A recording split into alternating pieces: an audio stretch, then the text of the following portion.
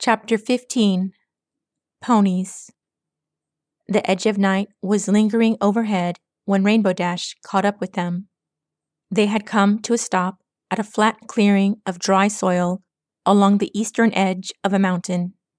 Several tall trees towered above, stretching crooked branches over their manes like skeletal wings. Parking their two wagons at sharp angles with one another, the equine figures worked to set up camp for the evening. There were 14 of them total. It was a full caravan, and each individual was clad in thin strips of dark brown armor.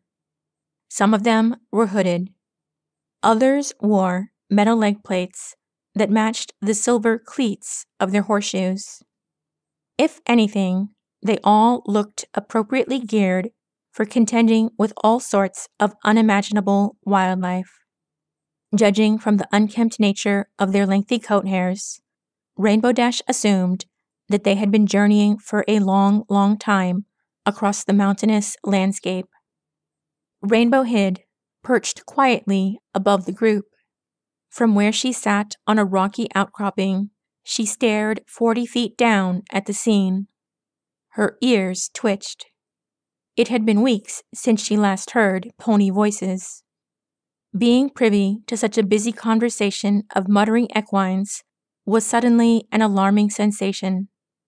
There was not a single horn or set of wings to be seen among them, so that she wondered if they even had it in them to suspect a sentient creature eavesdropping from above. It wasn't as if she could make out entirely what they were saying. She heard something about a 2-day trip, about a deep river that needed traversing, about one of the ponies and his penchant for snoring in his sleep, followed by a burst of laughter. The ponies' voices were saturated with a thick accent that Rainbow had never heard before. She briefly contemplated how remarkable it was that she could understand them even remotely after having traversed so much wilderness. But as the minutes wore on, and the world above became darker, she grew less and less patient with these darkly clad strangers. They had very little interesting to talk about. Their wagon supplies were filled with seemingly superfluous junk. Before her eyes, she witnessed as several burly members of the group fumbled goofily to start a fire. For the life of her, Rainbow couldn't understand how so many adult ponies could appear so tactless.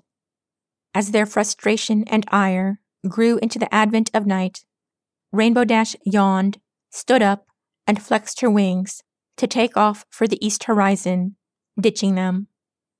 She stopped suddenly upon spotting one particular pony's graceful gait.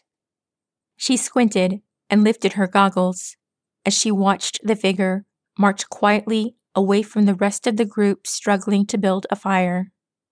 Once he reached the fringes of the camp, he slumped to his haunches, sighed, and reached for his brown hood.